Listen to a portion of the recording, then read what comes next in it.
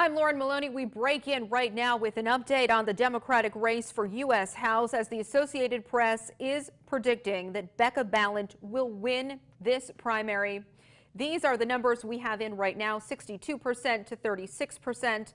Our Isabel Shoneman is at Molly Gray's camp, and we have learned that the Lieutenant Governor has called Becca Balint to give her congratulations and concede.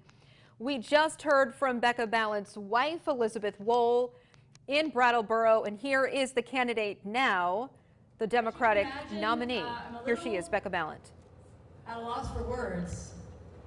We didn't anticipate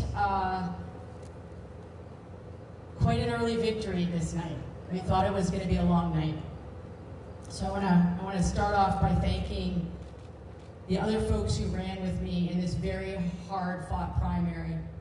Shanae Chase Clifford, Lewis Myers, Keisha Ram Hinsdale, and of course Molly Gray.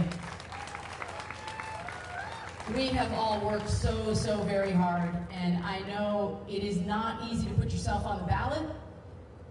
It's a very vulnerable thing to run for office, and I have so much respect for them for being willing to be a public servant. So please, think of them tonight. It's not easy to lose. It's really not.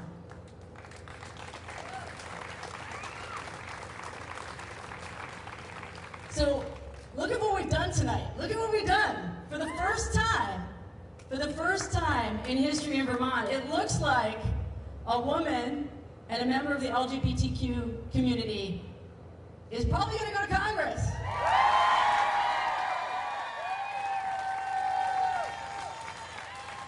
It's finally our time. It's finally our time.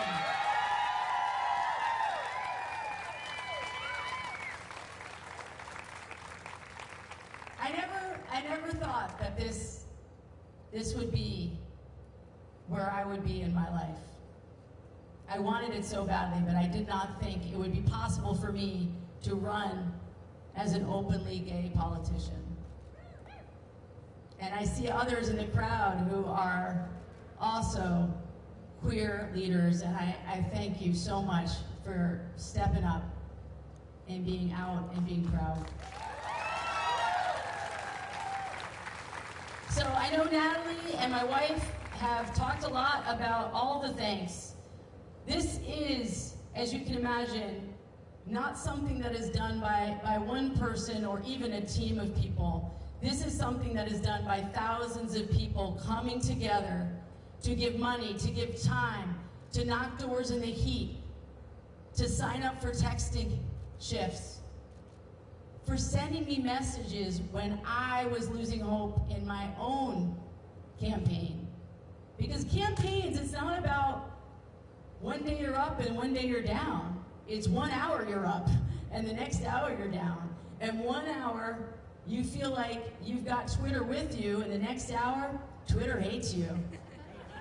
That's what it is to run a campaign. So I want to thank all of you who have given your time to this effort.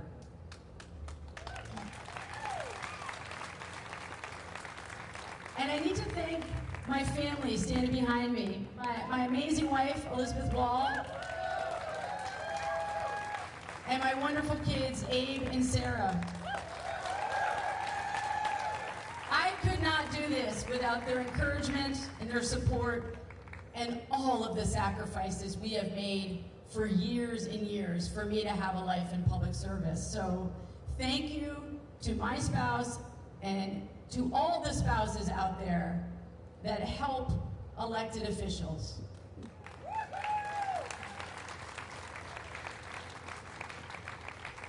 And of course, to my incomparable manager, Natalie Silver, and the team that she has assembled.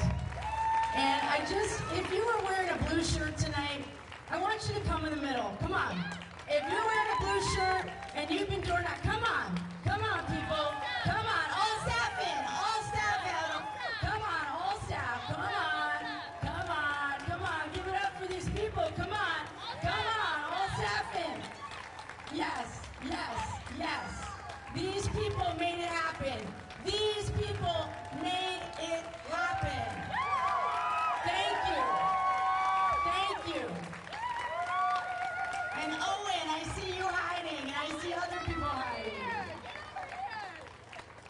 I have worked nonstop from December, but these people have worked long, hard hours every day, even when I have had to go to bed so I'd have a voice the next day. They were still at the office making calls. They were still door knocking.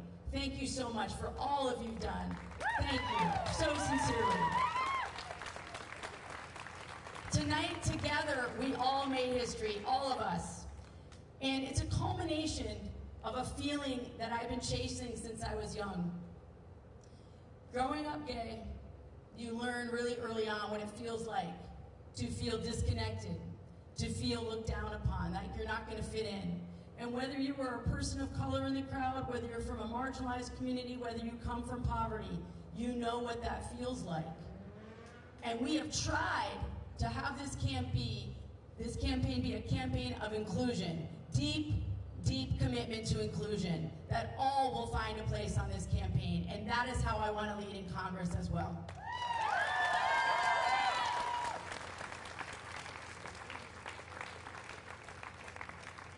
I often say that I taught public school, I taught middle school, because those were some of the hardest years of my life.